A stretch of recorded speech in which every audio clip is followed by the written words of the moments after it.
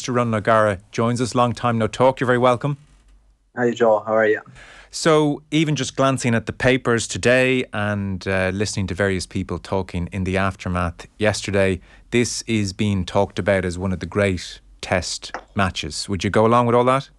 Yeah, I would, yeah. I think it was... I was there, actually, in the ground, and I think it's great to actually see it live in front of you, because it's so much better than the angles you get in television, and you just can feel the intensity and where the space is, or the lack of space in certain cases yesterday, and then just the work off the ball. There was some brilliant, I suppose, viewing and huge, I suppose, topics of interest that have come forward as a result of 46 minutes ball and play. I think usually it's 6 minutes more than any other game, and I think with that regard it was probably there's a new way potentially looking at the game from yesterday, how you break down big physical teams. You know, I think the guys who thrived yesterday were probably the guys in green that had insane fitness levels, no more so than Hugo Keenan, I think, at 15, who had a huge game for me. And Caelan Doris at number 8 obviously was the standout for everybody, but Ringrose was taking his game to a new level, and it was I suppose so unique in the fact that there were so little errors in the game, yet it wouldn't be a shock to anybody here to say if Ireland scored 8 tries, because they were probably held up over the line 4 times, and then there was probably 3 occasions where they were 1 pass away from scoring, but that they probably obviously, as we now know, 1 try, the low try, should have been disallowed for foot and touch. Yeah. Your point about those bigger men not thriving the way the Hugo Keenan body types are thriving. 2 thoughts on that. One, could you see France rethinking 6-2 split when they play Ireland? And secondly, France maybe played into those slimmer Irish hands in a way, because they were the number 1 kicking team in the championship last year. They didn't kick the ball as much yesterday. Ireland actually kicked more than them, which goes against the grain of these two sides. And what's more, France kept the ball in play a lot. I mean, it was like France said, well, it was like a team saying, we back our fitness, the way they approached it. It was quite striking. Yeah, it was. Just, I suppose, on the 6-2, to get straight to the point, they don't look upon it as that. They look at it as a, nearly a 6-3. So Macalou, in their eyes, has the capacity to play just as with ease on the wing. Okay. So they don't ever look upon it as only going with 2 backs. So, the big advantage when you can do that from a management point of view is that you stack your team up front and only 2 of your forwards have to play 80, which is a big advantage. While, if there's an early injury in the backs, obviously Jalibert goes in for them, and then Macalou would be the next person who, because of, I suppose, his physical abilities, he could comfortably play on the wing. Yes. But at test level, I'm not too sure can he. But it isn't a weakness. And then, yes, I think interestingly on the kicking meters, I agree with you, Joe. I think you think all these stables or these groups are impenetrable and criticism doesn't get to them. I think France had probably enough of criticism about they're the team that kicking the ball the most, but I think they overplayed in their half just to make a point, which is normally what they're very good at. And I think as a result of the high ball and play time and overplaying in their own half, I think they didn't have energy for probably the attack zone, apart from obviously the unstructured play where Dupont was still a menace all afternoon. That's interesting. Were they being criticised in the French media for kicking the ball too much? Yeah, there was definitely, obviously, because obviously you have to respect what they've done. They've gone 14 games, but nearly nowadays people aren't happy because they've gone a 14-game run, and there's always an angle into some team. And with England, with France, they became fascinated with possession for kind of games 1 to probably 10 of that campaign, and then for the November games and throughout the build up to the Six Nations, it was more deep possession, which means kicking it and backing their kind of blue wall of 13 defenders and 2 in the backfield. Interesting. But yeah, they were. There's huge interest in obviously the World Cup, but the Six Nations also, and I think just as an aside, you got a taste of what the atmosphere and the mood and ambience will be like going forward 6 months, because at times it felt like a home game for France yesterday. They had 10,000 apparently in the stadium, and we more than heard them. So again, just on that kicking point, to put a bow on it, last year France kicked the most in the Six Nations, Ireland kicked the least, but yesterday Ireland had 38 kicks to France's 35. I'm asking you to speculate a touch here, but is your sense that Galtier and the management team were happy for the team to kick less and run it more, or do you actually think the players themselves almost from deep said, right, let's jouer and show everyone what we're about, and went off script a touch?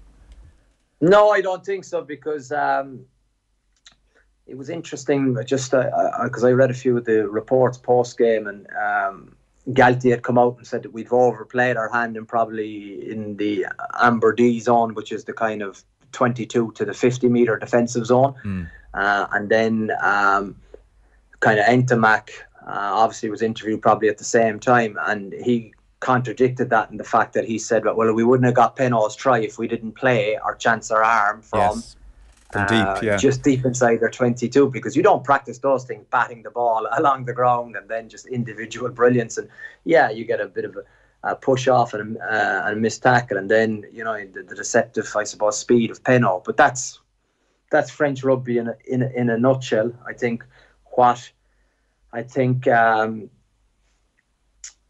sprung to mind for me was basically with the pace of the game being so intense, in the 5 metre line out, I think it was Jelance who didn't expect the ball knock on. That's a huge moment. So it was probably just the Ireland's ability to consistently keep France under pressure with their foot on the throat with a high ball and play time told dividends, and I think, reflecting on the game, it wouldn't have been an injustice at all if Ireland had finished 52-19. Yes. What did you like most about Irish play then in particular?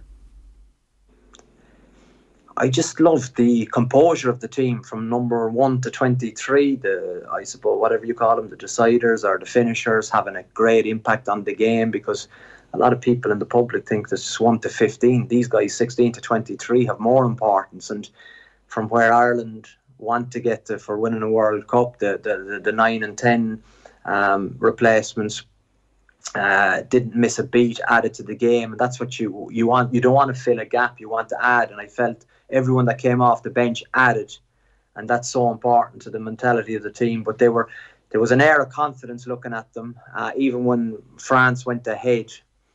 For Ireland to reply within probably 2 minutes is a big statement. Usually in those games it takes a little bit of time to get the energy back and get the flow back into your game, but Ireland just counter-attacked straight away, and Lowe's try was given within 2 minutes of the Penno try, which is quite a big statement. I think there is great detail in Ireland's forward play. I think their attacking ruck looks very good, but also I think you can't underestimate the I suppose the strict discipline of keeping the ball with some amazing imagination in the attack play. You look at Johnny's break up the left-hand side and a beautifully flowed pass into anticipated space. Yes. Caelan Doris looks like a guy who has more seconds on the ball than anyone I've seen, either a back or a forward. The pass, and obviously the weight of the pass is very, very important when you're offloading for the recipient. So the sympathy in the pass that he delivers is very, very interesting. But also, I suppose, their variety to just batter against the blue wall and then play out the back of that. And then they're just repeat efforts. They're an incredibly fit team. And that's now 2 matches if you take South Africa in November and France yesterday. 2 games where Ireland have managed to do just fine against the bigger team, which had been one of the big concerns hanging over this group. Yeah, I think there's no comparison between South Africa and France for me in that regard. I think the performances were poles apart. France came to Dublin, they played, but they got outplayed by a fitter, smarter, unrelenting team. While the performance in November, even against Australia and South Africa, as well as they did to eke out a victory in difficult probably conditions, yesterday was a real level. Battle of heavyweights, exactly. Yeah, I saw the point was made even in Midi Olympique during the week. Apparently Galtier not thrilled with how many minutes his players have, the top 14 being a very demanding league, as you would well know, and there was a graphic where only 4 Irish players had more minutes than their opposite number. I think it was Ringrose, Ryan, Tyke Byrne and Porter, but otherwise the Irish team far better rested than their top 14 counterparts. Now, will that be the case come World Cup? Are you expecting almost a fresher France if it is Ireland-France in a quarter-final, or do you put much stock on that stat? Well, there's an argument for however way you want to use it. I think one of the highest minutes on both sides was Ringrose. He is, yeah. And he's probably playing the best rugby of his life. Comfortably, I think he's added so many more aspects to his game, and his try was hugely deserved for not alone all the work and unseen work he did yesterday, but also in previous games. I think it's nice when someone like that gets the reward in a huge game, because there was huge finishing in it, just to dispose of Jalibert comme ça, like that, and then to you have the confidence, and also that's Macalou coming. Macalou, I'd say, would run the 100 metres in 11 seconds, so he's no slouch. There's a potential to strip the ball there. You know what I mean? While a lot of people would be just dive down, but he also was thinking, okay, we need 7 here, not 5. So respect for his kicker by going in and around by those 3 or 4 metres. It makes a big difference. And it becomes, with Ross Byrne's capability off the tee, it's astounding now that nearly any kick is a gimme, and he's put himself in probably a territory where very few players in the world are in that regard, because off the bench or in a tight game, it's a wonderful. It's like, a guy hitting 99 out of 100 fairways doesn't miss. Yeah. So minutes aren't hurting Ringrose. That's a very fair point. On Ross Byrne, is he rubber stamping his place now as Johnny's replacement in your eyes? Oh yeah, most definitely. I think because these games speak loudly, especially with all due respect, that's the top tier of European rugby yesterday. There isn't a bigger examination. There's people who could pick holes in it if it's an Italian or Scottish or a Welsh team, but England or France, these are incredibly difficult games, and the game still had to be won. At 55 minutes, it could have gone either way. Why was he out in the cold for so long then? If it's also obvious to us now. I think probably perception of the general public, perception of. But Andy Farrell doesn't worry about the general public. He was out in the cold in Farrell's eye. No, but I think it's on record that they've had discussions. He has worked in areas of his game, and I think you watch him playing for Leinster, he has added a lot more to his game than he would have.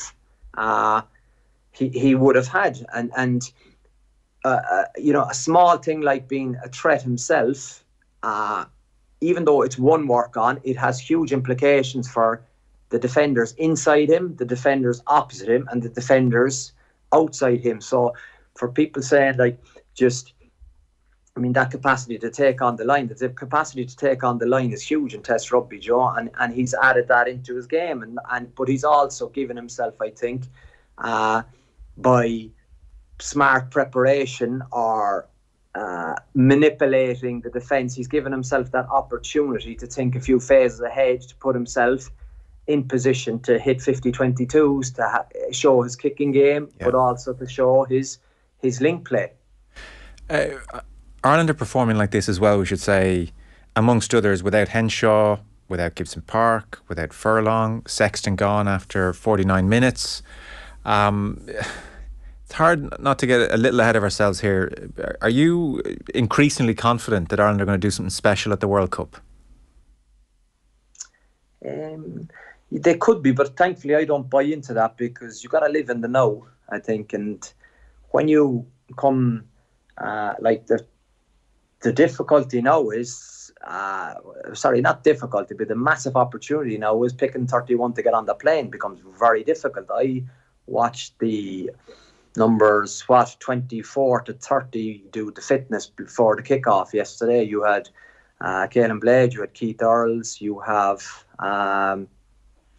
there was Jimmy O'Brien, Larmer. There's these guys that are only itching for a go, and then, as you said, you've named a handful of first teamers injured, first teamers, which is very different to you bring that in now, and all of a sudden Finlay Bealham won't be too quick to hand over the bib to Tadhg when there's reps going, because he'll be kind of going, well, this team is going well and I'm in it. Same with McCluskey, with Henshaw, with Bundyaki. By doing the business in the starting team gives you that validation that I belong in this group. And even when someone like us, a world-class player like Tadhg Furlong comes back, you cannot underestimate how good that is for your team when you have a world-class player, but also you have Bealham pulling out passes that we rarely associate from any other tight end props bar him. But that just shows the environment Farrell has created, O'Connell has created, Cat, Easterby. There's an incredible harmony, I think, between backs and forwards, and it's a pleasure to watch.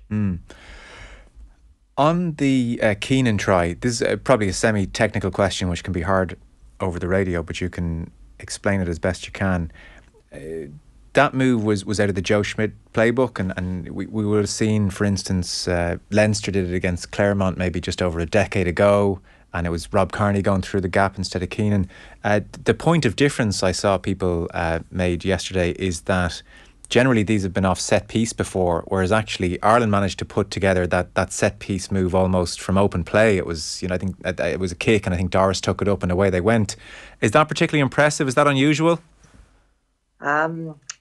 It's actually broke down really well by Murray Kinsella today, actually. So anyone who's into that technical, it's descripted second by second. So for the rugby nerds out there, it's a good read. But it would usually be off a line out or something, I guess, is the point. But very easy to, I suppose, describe, Joe. Like in terms of the line out, you either hit a near channel, a middle channel, or a wide channel. It's the same. It was a reception of a 22 dropout. Yeah.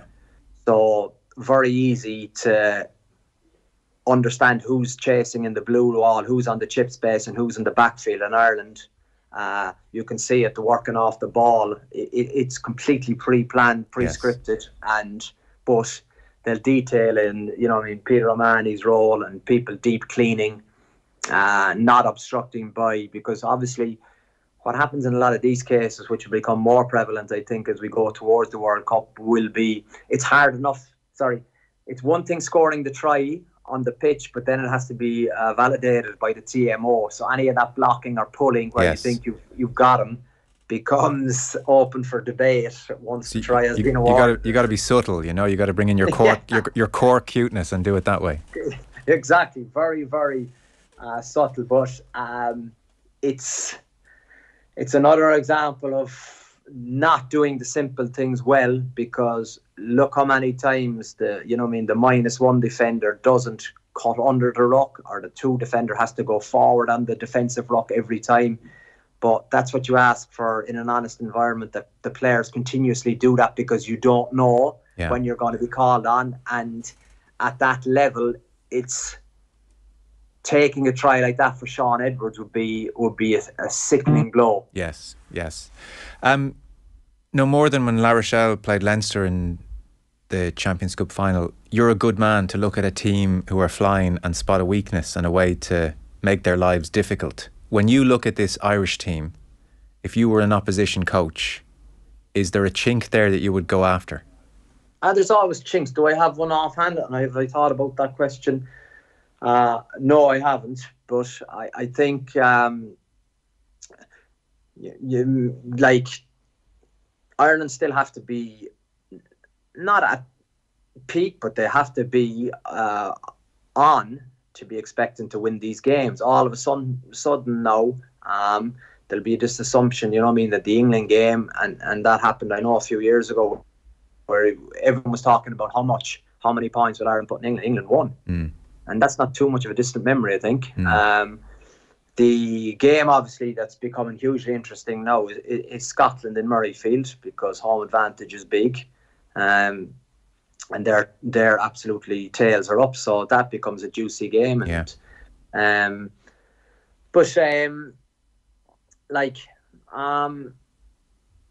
I think France missed Dante. I don't think they had that kind of attacking threat to do damage in the Ireland's midfield like they have done in the past.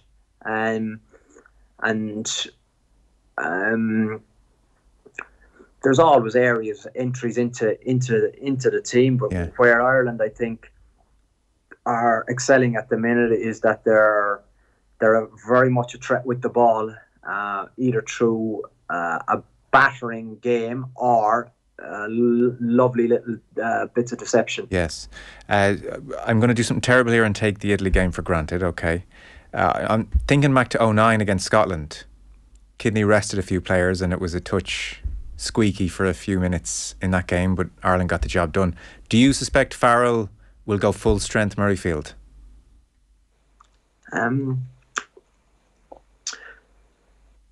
Yeah, exactly. But like, that's the beauty of having the decision. Like, do you want to finish with your best 15, or start your best 15? And I think now we have got to the stage where there is a difficult selection meeting about what is your best 15 and what is your best 15 to start and what is your best 15 to finish the game. You look at McCluskey, he's taken his chance very well. Does it weaken the team starting Bundyaki or Robbie Henshaw? You know, there's different rules for probably the Gibson Park, Henshaw, Furlong, who have a lot of credit in the bank. Yeah. But I'd almost count all of those as full strength. I'm talking about he's not going to go more extreme than that and give, like, you know, third man, fourth man opportunity. He's going to go out to win this Grand Slam full bore. Oh yeah, most definitely. But I think you don't really need to do that. I think what you can do in terms of, you know, if you have 10 backs that are rotating, maybe there might be two changes in the 10 backs, and there might be, of the 13 forwards, there might be 11 of the same. So that's 4 is quite expected, but also smart. In the fact that, you know, some of them are going to be injury enforced, in the fact that we have obviously Byrne looks like he's in trouble. But I mean, I think, was it Ryan Baird who was doing fitness yesterday before the game? Like, someone like him can be in a test environment a big weapon. A quick last one. It was a point of controversy. What was your reading on the Antonio hit on Herring? Was that a red for you? Oh, I knew you couldn't give me a smooth interview. Never. Well, see, I asked that almost thinking it's a simple answer. No, because it's incredibly complicated by the rule book, isn't it, in terms of mitigation and where was first contact. If first contact was to the head, it's a red card.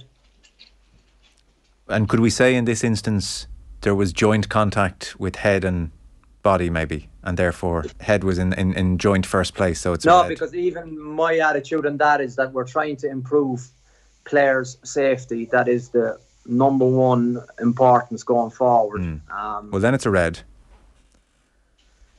Then it's because Rob Herring got a shot to the head and went off with a brain injury, so it's technically a red. When you say technically a red there, that makes me think like in your your rugby soul, you don't feel it should be a red? No, because it's very, very complicated, the rulings. But to eliminate all doubt about this, Winnie's got to go lower. Yeah, and that's the message I said to him yesterday. You've got to go lower. And why do you think they're not going? Like, you know, he's a big man. Even just a fraction lower should be very doable. Why do you think he's going in so high still when he knows the probable consequence? Because I don't think that they think like that, Joe, and this is getting interesting now because of the fact the mindset of defending players is try and get a shot on, try and bury this guy back over from where he came. By doing that, there's a focus on, you know what I mean, can I dislodge the ball, or can I essentially make a huge impact in this tackle that this guy, I'm going to shudder him. And when you're that size, you have that capacity to do. Yes, as proved yesterday, you get your timing wrong and you look for trouble. And because the point would be asked. So I mean, you would see him obviously on a daily basis. The point would be asked of coaches generally. You know, God, at this stage, are they not being coached to go lower? Are they still being coached to hit high like that? That'd be the people would wonder that about defence coaches. And like, are you emphasising that on a daily basis, fellas? You got to go low. No, because I don't think you should go low there. Lower, well, chest height. Yeah, chest height isn't low. That's high. Okay, and so why aren't you advocating midriff? Sorry, what I'm trying to do there is, so he's got to decide early. Does he want to try and make that a maul call, which gives a scrum to France, or in my case, a scrum to La Rochelle? Yeah. Okay, so that's his decision making. He sees an isolated runner coming at speed, and then he goes, okay, he's going too fast to try and stop him, so I'm going to try and, he's whatever, 100 kg, I'm 145 kg, I want to buckle this guy. Yeah. So, like, when you're discussing it on radio, or no, it seems very simple. Yet when you put it into practice, it isn't as simple as you think, because everyone says, "Well, what are they coaching during the week?" We're coaching loads of things, but like there are huge.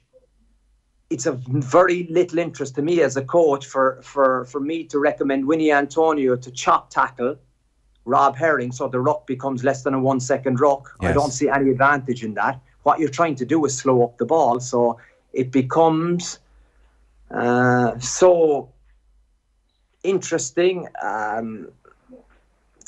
difficult / what message am I trying to get across to my players? Yes. Because no scenario is exactly the same, yet player safety is of huge importance, and I get that, and you can't do what Winnie did yesterday. That's, you know what I mean, if it isn't a yellow card, it's a red card, and he probably could be upgraded to a red card. I hope not, but that's now what's at stake from one action which has huge consequences. Yes, no, that's a very fair answer, and you've explained it is more complicated than first glance, for sure.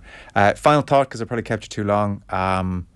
Ireland in great nick here, and it does feel like, you know, Grand Slams are rare. And Ireland have 3 in their history. This feels like golden opportunity. You'd make them favourites at this point, wouldn't you?